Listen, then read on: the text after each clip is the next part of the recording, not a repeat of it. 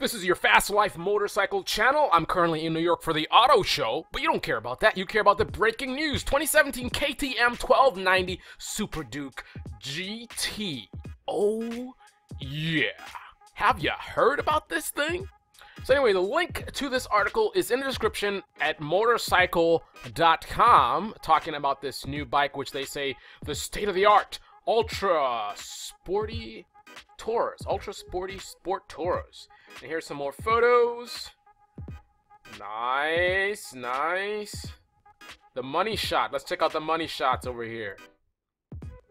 Alright, so go ahead and comment below and let me know what you guys think about the 1290 Super Duke in general. And what do you think about this bike? Obviously, you got to click on the link in the description to go to the full article and read what the journalist had to say about this awesome bike. And come back here and comment and let me know what you guys think about this bike. Let's look at some of the details. You can see how they scored the bike. Obviously, you got to read the full article to know why they scored it the way they did. By the way, this story was brought to you by one of my top subscribers, Kenneth Carter.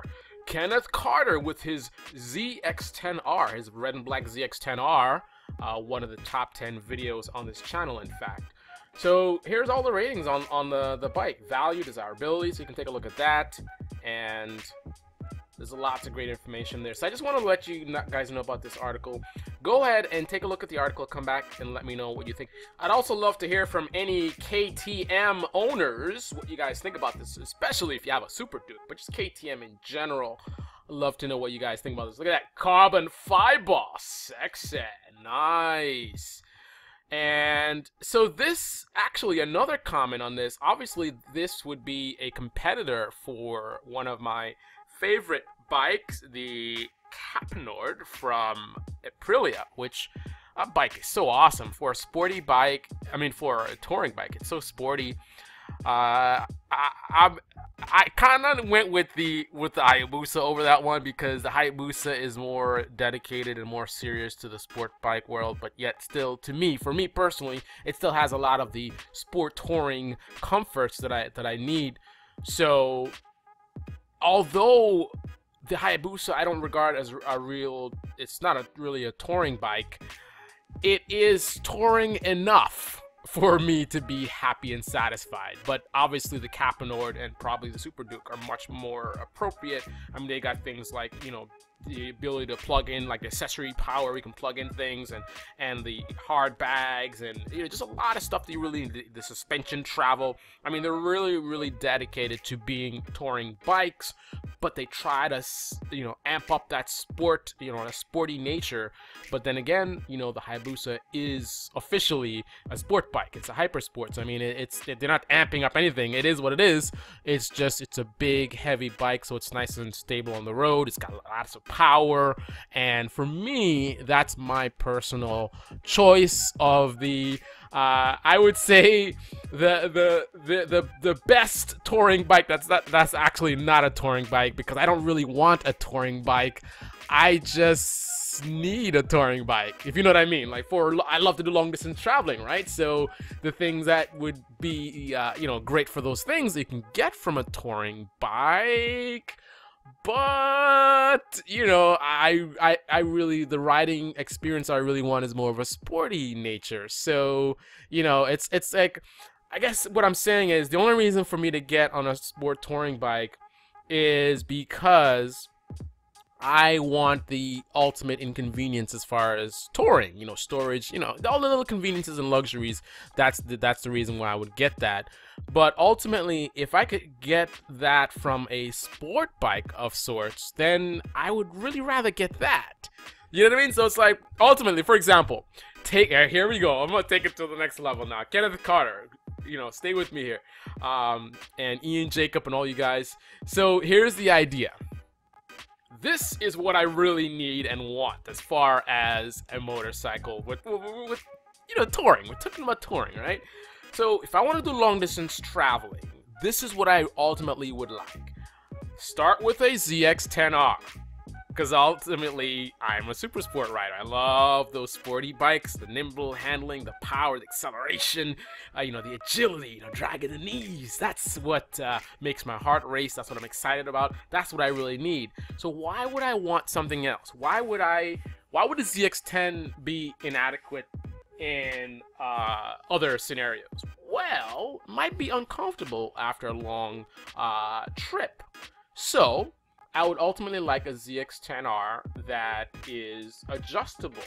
So I can adjust it in a way where it can get to an aggressive, sport. I may be, hey, Kawasaki, if you guys design this bike, you actually have a bike that does something like this. Design a bike like this. I want my money. This is my idea. You know what I mean? I want my royalties on this. So ZX10R, that somehow you can push the handlebars forward and push the seat back somehow and move the pegs, and all really quick. You can just click, click, click, click, click, and you get into this comfortable configuration. Now, with cars can do a lot of this stuff because of the way they're built. They can make the suspension softer, they can make the shifting, short shifting, so it's quieter, smoother, and, everything can be so much more luxurious. But unfortunately with bikes, for them to have the great handling, because you're one with the machine, it's going to be you in an aggressive seating position. So it's not easy to go from, aggressive to comfortable. Now, a lot of people saying the BMW S1000RR, they're saying like, yeah, that bike is awesome, it's all around. But ultimately, and I will say, I have not ridden the BMW S1000RR. That is ridiculous that I haven't, but it's all good. That time will come. But anyway, so ZX10R that is adjustable with the seating position, handlebars, and then also, what's the other reason why I would depart from a bike like that? Storage, right? A long distance trip, I need to bring luggage, and for you guys that never done it, the idea of a backpack, that's gonna hurt your back. You can't be with a backpack on your back and you're going all this long distance. It's blocking your view. You can't really move around the bike properly, so you want luggage. And then the sport bikes are very small. There's not much space for luggage and not much space to hang luggage on.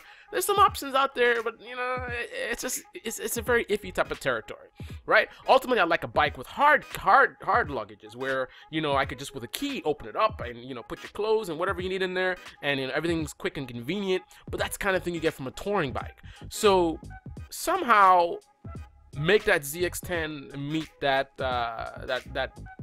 problem. So in terms of somehow have some kind of a hard case thing that's sporty, it goes with the bike, doesn't make the bike look ugly, you can quickly remove it, and it's big enough to hold a lot of stuff on there. It doesn't throw off the balance of the bike, so the bike feels really weird. It just works. Lots of storage and everything is cool.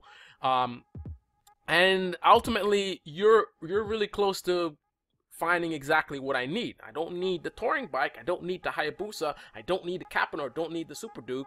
What I need is a ZX10R to be able to go from aggressive, super handling, super sporty to super comfortable, where I can go long distance riding, super convenient. I got the cigarette lighter adapter, the power, accessory power. I've got the hard case luggage, and then also wind control. Maybe it's a little cold, a little chilly. It's tiring, the wind blowing you around. So the ability to have a adjustable windscreen. Maybe you can have an aggressive one, and then there's one that you can also kind of just click on. You just kind of push it in, click, it's in, and then you can extend it really high and have it be like like a touring type of thing, but you're still on the sport bike. So if you see some nice twisty roads, you can quickly click your pegs, click your handlebars, click your seating position, change the shifting and whatever, and only thing is your luggage is still there, so when you're leaning and stuff, but you can do good stuff with luggage on there too.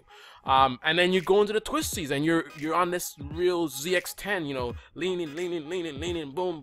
Then when you're done, you need to get back on the road, be comfortable, again, click, everything's back in this more comfortable position. But ultimately, that's what I really want. Now, with a bike like that, I don't really have any more need for the Hayabusa, the Capinor, or the Super Duke. However, I will say this. There is more to these bikes than just a lot of this stuff about convenience and luxuries and that kind of stuff. The other element is it's a different type of engine or engine tuning. So, the ZX10R, with all the stuff I've talked about, it's still going to be that high revving engine, right? Very, very smooth. The 2016, very, very smooth down low. Kind of really, powerful up high. Now, the Super Duke, from my understanding, it's a very torquey bike, so that's going to be a different riding experience with how torquey it is as opposed to the ZX-10R. So that's the only thing that's missing. However, torquiness is not something that I get a touring bike for, though, or you know, sport tour. That's just something that comes with it. That's how they design them. But I just thought that was worth mentioning, that is something else that would be different if you were to create this ultimate ZX-10R that can go from comfort to the aggressive riding position. Anyway, I've blabbed on long enough. I was going to say happy Friday. It's not even Friday. It's Thursday. Happy Thursday, or Friday. I'm not sure when I'm going to post this video because I'm really busy right now. So I may just make this be my weekly video for Your Fast Life Motorcycle channel. You guys stop complaining about not getting video notifications. I've told you before. Go to the subscribe button, click on that gear icon, and then click on send me updates. Otherwise, you're not going to get the updates. Shout out to Hypocrites, Ian Jacobs, Scooter Rider 1, CKim, Fast and Fearless, Motorcycle Extremist, every single one of you guys. Really appreciate the support and the love from the motorcycle community around the world. So, until next time, this is Your Fast Life Motorcycle channel, and I'm out.